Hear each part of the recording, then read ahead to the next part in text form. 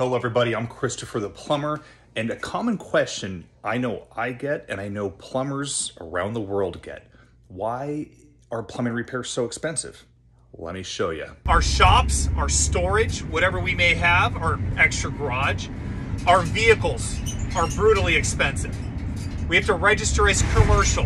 Our fuel, our wear and tear, our commercial insurance, our workman's comp, our employee cost, our cost of material, killer. This right here is not a cheap investment for any one of us. And in order for us to do a proper repair for you, the customer, this is what we need to move our rolling warehouse to get out to see you. Check this out.